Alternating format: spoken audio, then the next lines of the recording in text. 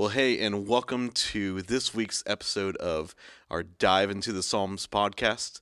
It's we've had this summer podcast going for I think about 6 weeks now, where we just go over the different books in the Psalms or the chapters in the Psalms that we've been going through all summer long, and we just like to take a deeper look into it than really than what we have time for on Sunday morning.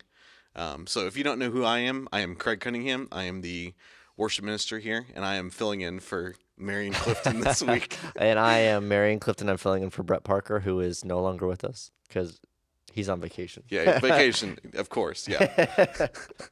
Yeah, he is still with us, but just enjoying some time off with his family. So Yep, probably some naps maybe. Yeah. So this past week, Marion preached, did a great job, kind of looking over Psalms 119, which is the longest chapter in the book of Psalms. Thankfully, he did not read the whole thing. Otherwise, that would have been the entire message. But no, did a great job. So, but really, he just touched on a single verse from it and built off of that. So, real quick, I'm just going to read that back to you. Okay. The verse is 105. So, the verse says, "Your word is a lamp unto my feet and a light unto my path." So, pretty straightforward. Just kind of built the message off of that. So, so if you want, just you want to give a little recap of what that looked like. I actually started the message with discussing about like a word worth sharing, or a word worth like remembering, or worth cherishing. Yep. Word worth cherishing. That's the word, not sharing.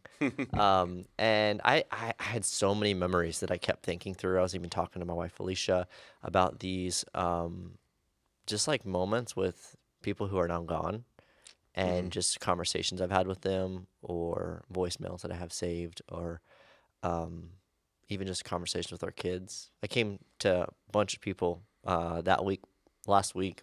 Myself included. Yeah, and I stopped by and I was like, "So, what's a word that you have that's like, or a phrase or something that's worth cherishing?" Do you want to share a little bit about yours? Yeah. He came into the office and I got you all choked up. Yeah, he about had me in about had me in tears. Really just from one of the things I had talked about was, and Marion shared the same experience, but my oldest, he's 3.5. His name is Asher, and there's my wife Courtney and I will we've both talked about it, but yeah, sometimes Asher will just come up to one of us and just really out of nowhere, no prompting at all, he'll just come up and say, "Dad" or "Mom, I love you," and just out of nowhere, and always stops me in my tracks, and I'm just getting really emotional. I'm like, "Oh, I love you too, buddy." Like it's just really sweet moments. Yeah, Maisie and Sloan do something. So the thing that gets me, I didn't really think about it as one of those things until I started asking this question. I came home that evening and opened the door up, and every time you hear the kids hear the door swing at that time, they just start screaming, "Daddy, Daddy's home," and just like remembering those sweet words.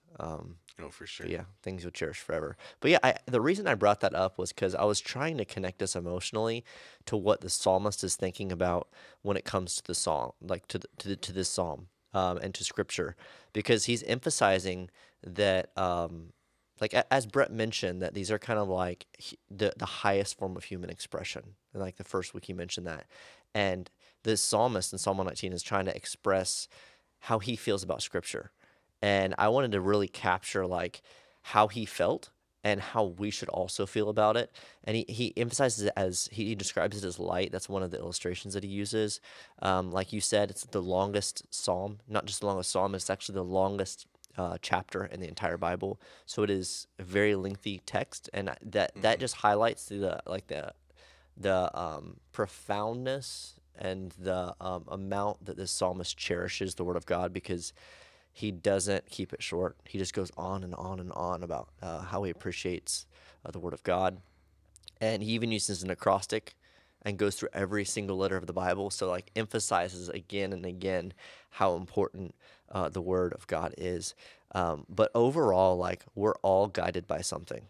That's really what he's getting at. We are all guided and influenced by something. And Christians, and in his context as Jewish people, as people of the Word, we are to be guided by Scripture. And that is our guiding source of light. And my main point was this, that the scripture is not some rule book for the for like the religious elite. I didn't say the religious elite in the message, but like as I'm thinking about it, like we have this vibe about scripture where we think that scripture is just like, not everybody, I guess not everybody thinks this, but like me when I was outside of the church, like I saw scripture as this big book that I didn't understand, I couldn't understand, something that was beyond me, that's something that was for the religious people, not something for me that would be life-giving. And I was wrong. I was totally wrong. But it is our source of light in the midst of darkness, helps us see in front of our face when we can't see, helps us put our feet on solid grounds. And it's a word worth cherishing. That's for really what sure. I emphasized. Yeah. Yep. Good stuff for sure. So let's go ahead and dive into. Yeah, absolutely. We got kind of three main points here from your message. Yeah, the first one is, I know you had a story associated with it. Yeah. Was just the emphasis on that verse where it says, light into my path, and you kind of stress the importance of quite literally needing a light Yeah. So to I have had a light. a literally a lamp that I brought with me, but it was because so I did this internship in Haiti. It's about 2.5 months long while I was in college. I think it was my junior year. I think between junior and senior year. I think that's what it was. But anyway, 2.5 months spent in Haiti, and so there were certain rules and things like that as interns we would have to communicate to the short-term teams. And one of those rules was always take a lamp with you or a light with you when you go onto the roof. There was like this set of stairs. You could go to the roof, cool off in the evenings when the sun would go down. You'd hang out with your church group, or you just go up there to relax. Sometimes people would go up there to read scripture if it was early in the morning, or if you had a lamp or something like that you could take up with you. And we always emphasized always take a light with you. And there was a backstory to that. And that's what I shared this Sunday. And the backstory was there was a group that went up, and this girl, I don't think she had her light with her, or someone in their group might have had a light. I don't really know exactly on that, but I do know that as she stepped down, there's always rebar sticking up on structures in Haiti, just so they can add on to the structures as either organizations expand or homes or families expand. They'll add layers to their houses, and they always want to keep that open, so they do that. And so she went down from one step to the next, and her foot, she thought, got caught between two of these pieces of rebar that's sticking up. She couldn't get her foot out from between them, so they went and got a light, brought it over, and that's when she found out that her foot wasn't caught between them. It went up through the bottom of her foot Golly. and out towards the back of her leg. And I shared that story because, like, we emphasized to her, not to her, but like to other people, like, this is why you need a light. And in Yeah. the same way, like, we need light on our paths. And if we're not serious about taking light with us, like, that dangerous things can happen in our lives. Sometimes simple, small things that aren't super dramatic, but sometimes things that can be detrimental to our experience, to our relationship with God, to our relationship with other people. It can be hard stuff. Yeah, for for sure. sure. Oh yeah, yeah, and that reminds me of yeah, your story there. Yeah, for one, it's just a wild story, but obviously, whenever that happened to the lady, that's when they had to start implementing that rule. Like, hey, really take a light with you. But we were talking a little bit ago, and it reminds me of. Have y'all ever heard of that seasoning? It's called tahini. I think it's what it's called. The best. Yeah, really good. All the kids love it. They make take their gummy worms And old and people put that like on 'em. us. Oh yeah, yeah. Elder millennials like us. And I bought some several years ago. I think it was the first time buying it, and which I knew was a seasoning for food. But on the lid of it, I remember on the lid it said, "This is not candy," and I'm thinking, like, what was there a lawsuit or something that like someone actually thought was candy, so now they have to imprint this Yeah. on every single one of their lids just so there's no confusion at all. Because people have made lawsuits for goofy things like the Red Bull. I don't know if you heard about that one, like probably 10 years ago. Yeah. Somebody got upset because Red Bull doesn't actually give you wings. Well, Yeah. we all know that. But they're Speaking of disclaimers, this podcast we probably forgot to mention as a disclaimer the California warning label that's on everything also applies to this podcast. yeah, So be careful with your listening. yeah, I'm only kidding. yeah, To that. But it seems like the California warning was like on everything. Like I didn't know that like you could have it on a vegetable. yeah. I don't know that it's that's actually wild on to me. vegetables, but like it's like on everything. But like Yeah, disclaimers, it's a thing. yeah. That And for is sure, funny. it's like the psalmist is trying to articulate like how much he appreciates and cherishes the word of God because it has been life altering and it has warned him where he could have gone Hmm. off. It's been an instruction in times of hardship. Um, and I think we all have faced realities of not seeing in front of our own face, like I had mentioned, and not knowing exactly what to do. Uh, I know for me, like before I was a follower of Jesus, or that I consider myself a follower of Jesus, did not grow up in the church. We all like we believed in God, but I did not consider myself a follower of Jesus at that point, and I just felt confused Hmm. and lost as a junior, senior in high school, and I would always ask this question when someone would tell me the difference between right and wrong. I always like had this like devil's advocate thought in my head of based on what? Like, Hmm. where do you even get that premise? Like, why do you get to determine what's right and wrong? And it's a very nihilistic approach if you're like familiar with like that like philosophy of like everything kind of being meaningless. Right. And like that you see it a lot today, especially people questioning right from wrong Yes. Oh yeah. and this type of stuff. And it's definitely infiltrated culture even more than from when I was younger. But I asked those questions and I was confused and lost and anxious because of it. And when I first came to Jesus, like I was just looking for wisdom. I was Hmm. looking for guidance, and I found so much more than that. But scripture was the main foundation thing that really helped me, and it Yeah. changed your decision making. That's Hmm. one of the realities that when we don't know how to like make the decision that's in front of our face. I know several times I've been in places where it's like a season of transition or a season of moving, or should I take this job or that job, or do this thing or that thing, are we ready to have it like a baby at this stage in our life, Yeah. like these types like big decision making factors, like how do you make these decisions without wisdom? Hmm. And I find so much wisdom from scripture, or facing adversity, tough times. Yeah. um, I have just appreciated a lot of people in my life that have looked to scripture to describe like how to navigate tough times. And we need to do that because we need light on our path. We really need it. Oh yeah, for Yeah. sure. Yeah, especially these days with just the constantly changing world, and Mm-hmm. I think you and I can both agree that just through different life things in general, whether you look on the internet or wherever, it's obvious that people are doing their best to follow kind of whatever they want. The world's following whatever it decides it wants to at that moment. But Yeah, I think there's like a yeah, cultural like zeitgeist, or like I don't even really know what that word means, but like it's a buzzword, I think. But like, what is the trending thing to yeah, follow? oh yeah, And it creates like demagogues. It creates like phrases people can like trend on social media because they're advocating for this particular thing. hmm, Um, and so I think there's that aspect, but I think there's a lot of feeling driven.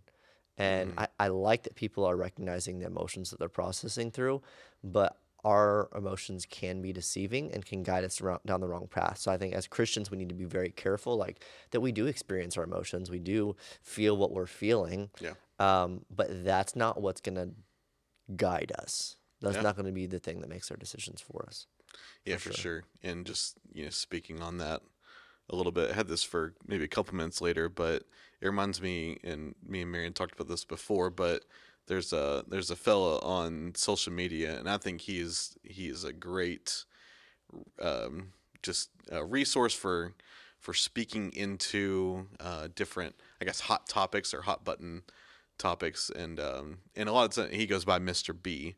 And a lot of times you'll see him. He'll have a little coffee mug here, Hmm. and usually like a hat or something that says Jesus is King. But I'll have a red marker there, And his idea is he'll show like a clip of somebody's, Yeah. say their hot take or whatever. Usually something just from somebody who's maybe either not a Christian or just Even Christians, like yeah, sometimes they'll break down. yeah, Christians and ones who are well-meaning or ones that are just trying to push, Yeah. say an agenda or something. But what I like about him is he'll always come at it from a very respectful way, but He it's does. respectful but firm.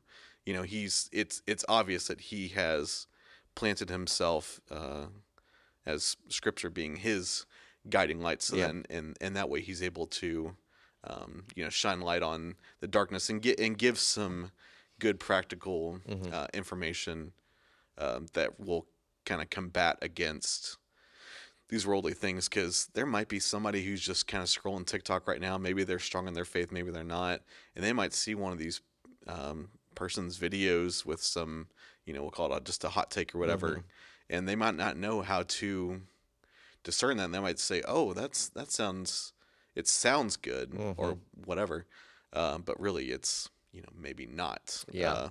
Maybe it goes against the Bible, but. So he's, just looking at his videos, he is a great resource for, some of those Absolutely. videos that pop up and just kind of inspiration to us to. I like that he's not like in your face, like you need to believe what I believe, but he's Yeah. simply presenting like this is what Scripture teaches us. Yes. And I Yeah. think apologetics needs to shift more toward that style, especially to reach like the TikTok generation, people who are Yeah. actually listening Oh, to that yeah. kind of stuff. They don't want you to shove down their throat like, "Hey, believe what I believe." They don't mind different worldviews. Like younger Yeah. people don't like. So it's like just share what you believe and why you believe it. And a lot of times, I think younger people they don't know what they believe. Even a lot of older people I've met, like they don't know why they believe what they believe. They just believe it because their parents or grandparents believed it. They don't know where the Scripture verse is. They've not done the discernment themselves from Scripture. But Scripture should be our guiding light. Like it should be the thing that guides us in our life. And as I was researching for this message, I discovered that only 35% of Americans now read their Bible once a week. Oh wow. And that starts at the higher point with baby boomers, about 34%, and then dropped all the way down to less than 22% for millennials. And that was as of 2014. Right. And then what I found even farther was during COVID, this is a report that came out in 2022. Do we say 2022 or do we say I don't know. when did we stop saying that? But anyway, in 2022, the statistics came out that 26 million Americans during COVID either mostly or completely stopped reading their Bible. Golly. That's huge. Yeah. And I'd be interested to see like how did that impact their lives, especially for those if there were those that used it as their guiding source, or maybe those were people on the fringe. I don't know.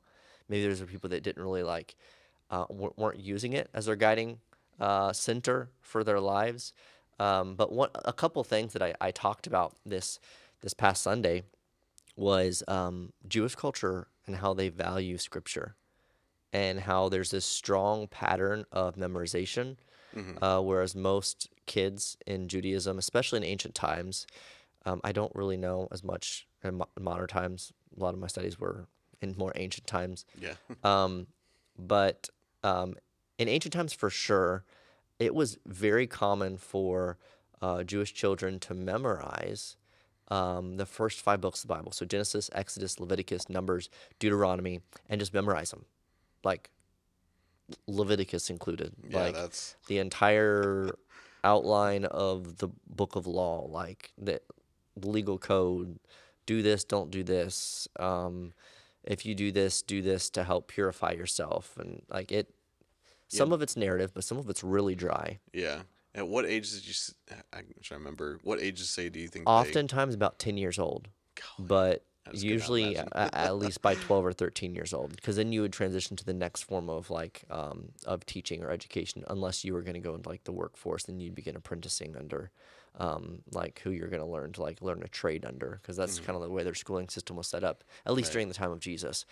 But then also another fun fact about Jewish culture is at the center of a synagogue is a scroll of scripture. And like they don't just print copies of scripture, like they take an incredible detail to keep this sacred nature of scripture to the point that they handwrite every single copy of scriptures in those scrolls. And it takes a lot of time to do. It takes about a year to do, and it's really costly because like it's Yeah. supporting that person's full profession to sit there and copy with ink this text. So it takes about a year, and it costs somewhere between $30,000 to $100,000 to do. Like they have to ritually wash before they even write. Wow.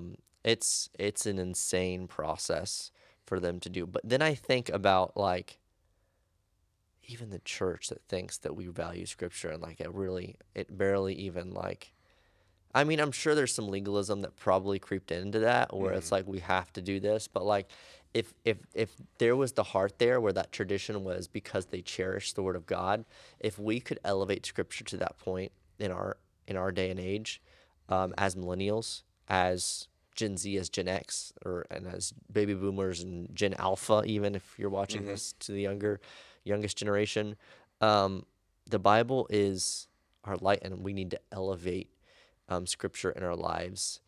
Um, you know, Yeah. Lots of good stuff mm. for sure. But I started thinking about this, and I wish I could have spent more time on this. Hmm. Um, I think we struggle um, to dive into scripture, whether it's because of time. Sometimes we say it's a time issue. Hmm. Honestly, it's a scheduling issue. Yeah. We did not set aside the right proper time, and I no, I mean honestly, like for people who are stay-at-home parents, like that is a chaotic position to be in.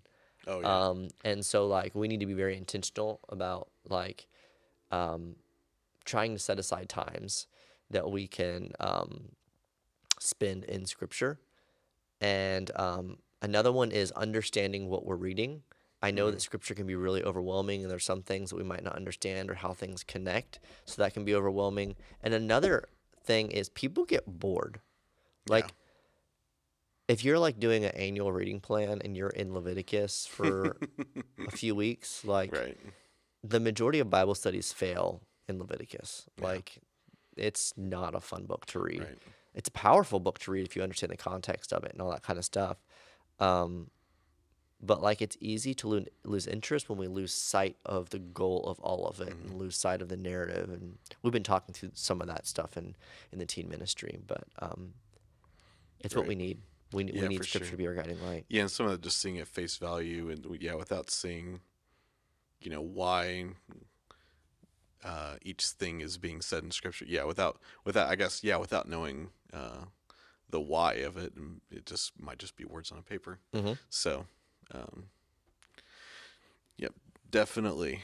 Mm-hmm. Um, yeah, and lastly, yeah, you want to talk about just yeah, this final part. I'm trying to remember exactly. Yeah, so I was going to share some of the statistics that I shared this Sunday as the results that the Bible, the impact that reading Hmm. Scripture has on us, and there's a little thing I wanna emphasize and clarify on as well. Um, there was a study a psychologist did that talked about the findings that they discovered if you read the Bible 4 times a week or more. And they found that feelings of loneliness drops 30%. Anger issues drop 32%. Bitterness in relationship drops 40%. And this is where it gets a little controversial, and this is where I want to clarify some stuff. Alcoholism drops 57%. Feelings of feeling spiritually stagnant drops 60%. Sharing your faith jumps 200%. Discipling others jumps 230%. Um, Scripture clearly has an impact on our lives. Yeah.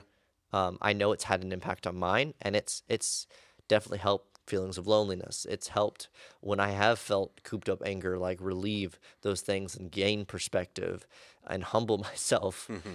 a lot of times. It's repaired bitterness in relationships. I've seen these things happen.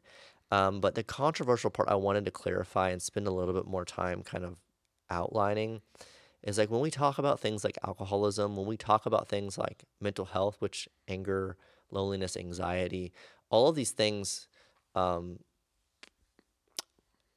they're they can be very touchy topics because mental health is a serious thing, like a very serious thing that is going on, and there's a mental health crisis Yeah. that is very serious.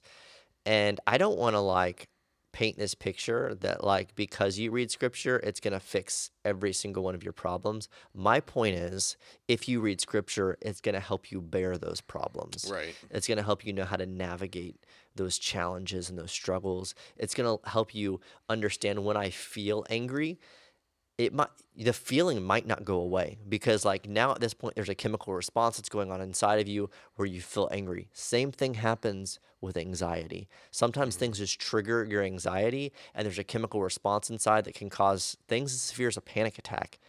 And just to throw scripture at it sometimes doesn't fix the emotional side of it, but it does help you gain perspective of it. Mm-hmm. So there is aspects of it where there's chemical imbalances. Sometimes people like do need to speak to therapists. They do Mm-hmm. need to have professionals walk beside them, and sometimes it is serious as medication, depending on a person's issues. But that I do believe that Scripture helps. Yeah. It is our guiding source. I do believe God can heal, but I'm not going to be one of those people that says like, don't seek help if you Yeah. need it. Yeah. So I did want to clarify that for sure. Yeah, for sure. Yeah, Yeah. if you're struggling with mental health, it is okay to ask for help and seek those counsels as needed. So Mhm. yeah, nothing wrong with that. But yeah, for sure, some of the anxious thoughts and um, I think we would probably both agree as parents, uh, becoming me and you are more recent parents Yeah. than Brett is. Our kids are about roughly the same age, Yeah. and I'll tell you there's a whole different level of anxiety now with having two kids. I got a 3-year-old and a Mhm. 1-year-old. There's a whole new level of anxiety and sometimes I just think too, like if something were to happen to my kid, and this is probably a whole other Mm. topic, whole other podcast, but just having hope in some of those dark times, or if I have those dark thoughts, if something happened to one of my children, just knowing that God is still good, Yeah. and with like I said, that could be something for a whole other topic, but Mm. Yeah.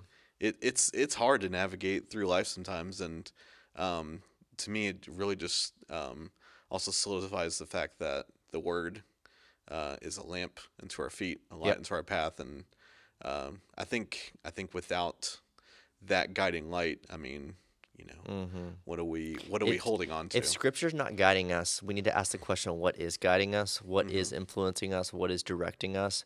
What is our comfort in times of hopelessness? We need, as Christians, we need to root ourselves in Scripture. Yeah. For ourselves, for the next generation. Like our cultural center is no longer like assumed as a Christian moral perspective. That's a whole nother topic. That's not me critiquing culture. Hmm. That's me just like stating a fact. Like Christianity is not at the cultural center. So as Christians, we need to be aware of that and not assume our own people even believe the roots of Scripture. Because for the longest time, we assume people already knew it. Hmm. So we need to be serious about diving into Scripture, learning it, rooting our hearts, our minds, our souls in Scripture itself. Yeah. Um, and I think that'll change our lives. Yeah, I for truly sure. do. Absolutely. That's all I got, Yeah. I think. Yeah. But I think that's pretty well Psalm 119. Hmm. So yeah, been a great discussion, and so yeah, if you are new with us, if you do not have a church home and you're looking for somewhere, you're in the Brown County, Clearmont County, Adams County, whatever, Butler County, Butler County, yeah. Northern Kentucky, If you really want to travel that far, if you want to travel that far, Western West Virginia. wow, I, weird. Really going I'm far kidding. now. But yeah, if you're in the area and you're looking for a church home, we would love to have you. Love to get to talk with you, and love to have you worship with us here on Sunday mornings. We have services at 10 a.m. here on Sundays, Mhm. and we have childcare available from nursery up through 6th grade or 5th grade for the children's ministry, and then 6th to 12th grade for the student ministry. And we just have a great time over here. So would love to see y'all soon sometime. But otherwise, we'll be back next week with Psalm 121. So Brought to you by me, Mr. yes. Kraggles over here. Oh yeah. So I'll be preaching next week, and then Brett will finish this out on the last week of July in Psalm 150. So that's about all we got. So we will see you next week or at a service on Sunday mornings. Later.